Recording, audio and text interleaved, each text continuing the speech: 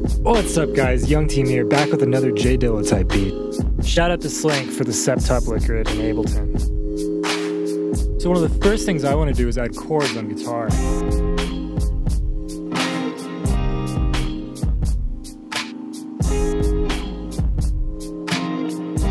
So that's feeling good. I'm just going to do a couple more passes.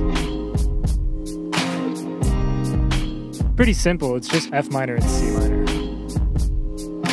I've got this foundation, so now I can come back in solo.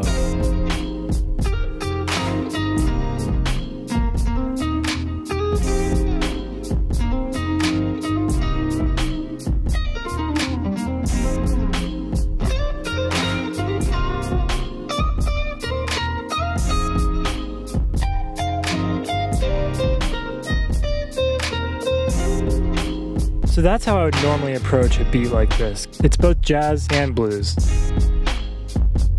Check out more of my videos if you want to learn about Ableton and guitar playing.